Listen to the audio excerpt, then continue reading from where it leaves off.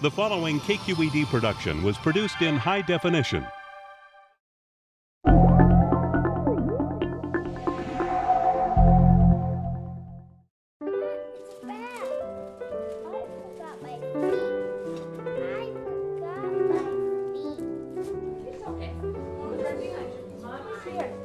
We're gonna play a game. Four-year-old Megan Wallace is taking part in the largest research project in the U.S. on the causes of autism. Researchers don't yet understand what produces this developmental disorder. At Kaiser's San Jose Medical Center, psychologist Thomas Crawford tests Megan by engaging her in different ways. The symptoms he sees confirm the autism diagnosis he made 2 years ago. Very rarely that she looked at me unless I actively called her name. Megan, Megan, look at me. Megan, look up here. When I tried to direct her attention to the bunny across the room, twice, Yeah, at least 2 or 3 times, she couldn't follow my gaze. She didn't know the eyes are important for knowing intention. But when I made it with a more clear, with a gesture, look at that, she was able to track. Look.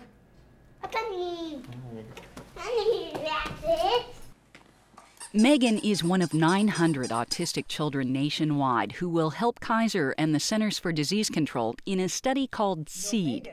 The research aims to unveil the causes of autism. We feel, my husband and I both feel that, if you don't know why it's happening, parents aren't going to be empowered to make the best decisions they can for their kids. Get them all, get them all. Autism ranges from subtle to severe, but most autistic children have a very hard time following social cues. See, it's an airplane. They display repetitive behaviors and have difficulty communicating and interacting. Although a few medications can sometimes help, the disease's symptoms are generally treated by working to modify behavior and improve interactions with others. May I dip it in? Yes, you may. Okay, that's it. In the 1990s, the number of diagnoses of the classic form of autism increased by 300% in California. And the numbers continue to climb, prompting officials to call it a public health crisis. 20 years ago, it was very uncommon to see children in the regional center system with autism. Today, our regional center, for example, here in Sacramento, Alta California Regional Center, we're averaging about 1 diagnosis each day, 7 days a week. Nationwide, 1 in every 158-year-old children is on the autism spectrum. The spectrum includes classic autism and 2 other forms of the disease, Asperger's and PDD-NOS. Researchers are vigorously debating what this increase means. Are more children developing the illness, or are other factors like better diagnosis at play? Ron Huff, who is in charge of diagnoses at Sacramento's Regional Center, believes that at least part of the increase is a true increase in cases, and that it's not simply a case of more accurate diagnosis. Where are those older 20, 30-year-olds that were missed 15 or 20 years ago that otherwise would have been diagnosed with autism? When we look into the community, we don't see those people. So what is making today's kids sick? While Kaiser works on its SEED study, UC Davis is focusing on autistic children while they're still in the womb as part of its own study called MARBLES. Today, UC Davis researchers are visiting the Newberry family in Citrus Heights, north of Sacramento. Hello. Hi. Hi, Big Boy. Hi, Stephanie. Hello. Hi, Hayden. They've been following 6-month-old Hayden since he was in utero. They're interested in Hayden because his 5-year-old brother Jason is autistic. Hi, Jason. Come sit right here. Okay. Studies show that 10 to 15% of couples with an autistic child will have another autistic child. This unfortunate statistic gives researchers the opportunity to study these autistic children and their mothers from pregnancy on. The MARBLES study has so far enrolled 70 families with an autistic child. The idea behind this study is that if there are early factors that influence autism, we would like to be able to study them as they happen and not be trying to get people to remember, well, what happened when you were pregnant. And any significant events in his life? No. I was excited about the research project because I'd have more people watching Hayden other than just his pediatrician and myself. In this simple test, if Hayden doesn't respond to his name, it could be an early sign of autism. Hayden. Hey, buddy. What's up? Oh, good job. Though autism runs in families, there isn't a unique autism gene. But Hertz-Picciotto and her colleagues have identified 11 genes that act differently in autistic children. These genes are found in the children's natural killer cells. Though they sound like villains, natural killer cells are actually superheroes of our immune system that attach to and kill cancer cells and viruses. So what does this link between autism and the immune system mean? We don't know exactly how it's relevant. Is a change in immune function somehow underlying what causes the brain pathology? Or is it the brain pathology that causes the changes in the immune system? Or is it neither? Was this the good arm? As research progresses, scientists expect to find that many different genetic factors interact with environmental factors to cause autism. In one case, it might be one gene and 3 environmental factors. In another case, it might be 5 genes, a child who really is genetically loaded in a sense, and a single environmental factor might tip the scale. And those environmental factors might operate at different points in time. We did this before. We did this in her 2nd trimester of pregnancy, and we're looking for pesticides, any sort of yucky stuff that mom, dad, and kids would be bringing in.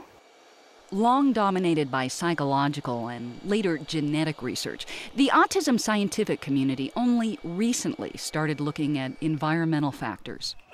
But some parents of autistic children have long voiced concerns that the environment is involved in their children's disease.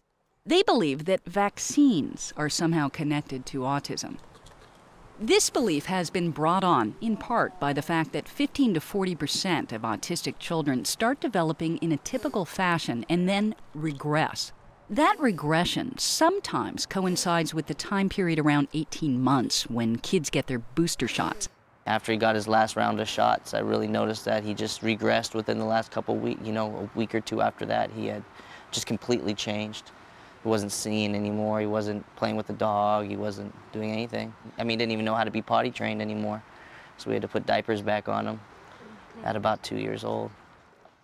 So I'm going to do the vacuum. Another source of parents' suspicion stems from a small 1998 British study that suggested links between the measles, mumps, rubella vaccine and autism.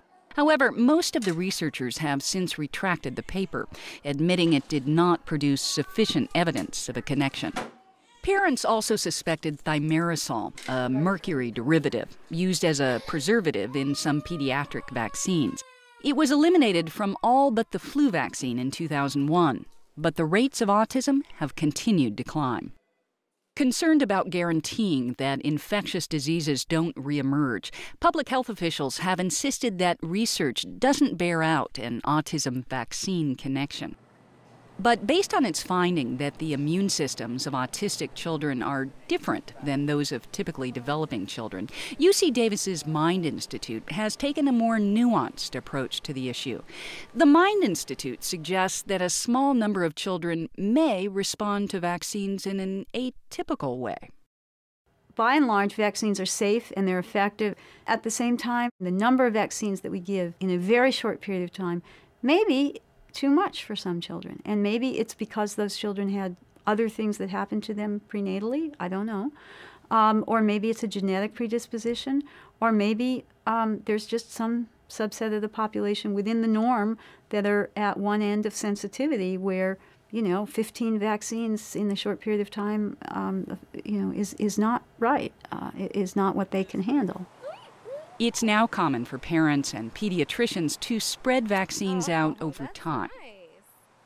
Thank you. For Hayden, as far as immunizations go, we have done an extended plan. He will have his immunizations up until he's 4 instead of 2. I feel it's important to have him immunized. I wouldn't not immunize him. Both the Kaiser and the UC Davis studies will look at the vaccination histories of children and mothers, and they will also look at a whole host of other lifestyle and environmental factors. When was the last time anyone sprayed pesticides inside? Probably about 6 months ago. Okay. In the playroom and the bathroom. Okay. All the mothers ask, should I stop doing this? Should I stop doing that? So we have to tell them, probably you want to avoid as much as you can some of the unnecessary chemicals. Research has already revealed some links. In 2008, Hertz Picciotto and her colleagues published that mothers of autistic children were twice as likely to report they had used household insecticides and pet shampoos. So we can't say at this point, well, we've established some causal link, because that's not what we've done. We've just shown some evidence of an association.